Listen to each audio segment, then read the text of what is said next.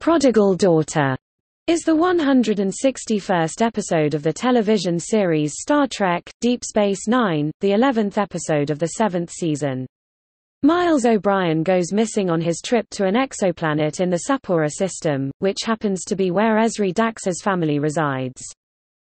Ezri Dax visits her family and several members of her family are introduced, which Cinefantastique described as unsavory. Ezri's mother is Yanas, and played by actress Lee Taylor-Young. Prodigal Daughter was written by Bradley Thompson and David Weddle, and Victor Lobl was the director. The episode was nominated for an Emmy for Outstanding Art Direction.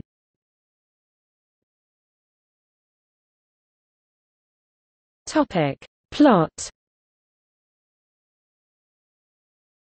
Julian Bashir reveals to Benjamin Sisko a confidence from O'Brien, that he went to New Sydney, the seventh planet of the Sapora system, to look for Morica, the widow of an Orion Syndicate member named Liam Bilby, whom he befriended while undercover. O'Brien felt some responsibility for Bilby's death while he was undercover in the Syndicate. Because Ezri Dax's family, the Tigans, own a mining operation near New Sydney where they live, Sisko asks her to help find O'Brien.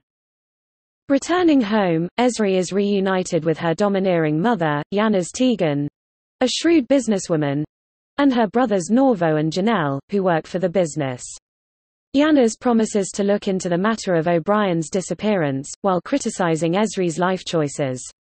Ezri's brother Norvo is happy to see her, while her eldest brother Janelle is bitter about her tendency to stay away from home.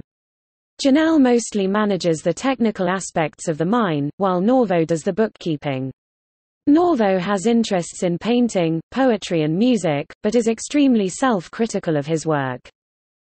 Ezri's visit allows her to catch up with Norvo, who is ruled by his mother's iron hand.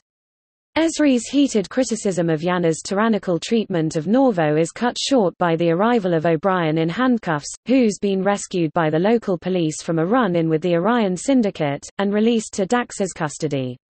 Miles announces that he found Morica Bilby, her body, dead at the bottom of a river. O'Brien contends that Morica was killed by the Syndicate, a theory dismissed by a police lieutenant who insists that the criminals would never murder the widow of one of their own. Later, a self-described commodities broker named Bakar sees O'Brien in the mines and warns Janelle that O'Brien's life will be in danger if he doesn't leave immediately. O'Brien helps Janelle fix some mining equipment, which has had inexplicable malfunctions lately. O'Brien thinks that the Orion Syndicate is intimidating the Tigans and tells Dax so. Sensing Bakar may be a member of the Syndicate, O'Brien acquires Ezri's permission to check the mining company's financial records. He is stunned to learn that Morica Bilby was on the Tegan payroll at the time of her death, a fact which links the Syndicate to Ezri's family. O'Brien informs a disbelieving Ezri that someone close to her may be involved in Morica's murder. Ezri orders O'Brien to withhold his findings from the police until she speaks with her family. Ezri confronts her family and Yanas suspects that it was Janelle who killed Morica. Confronted with the truth, Janelle admits that Morica was on the payroll as a favor to Bakar and the Syndicate, which bailed the mining company out of a financial crisis, but he denies killing Morica. Angered that her son struck such a corrupt deal behind her back, Yanas doubts his innocence. To everyone's surprise, Norvo confesses, saying he took action after Morica tried to extort more money from the family, and hid the woman's body in the river. He tries to justify his action by saying that he was never trusted to make big decisions. As a result, Norvo is sentenced to 30 years in prison, while Yanas is left wondering what role she played in his downfall.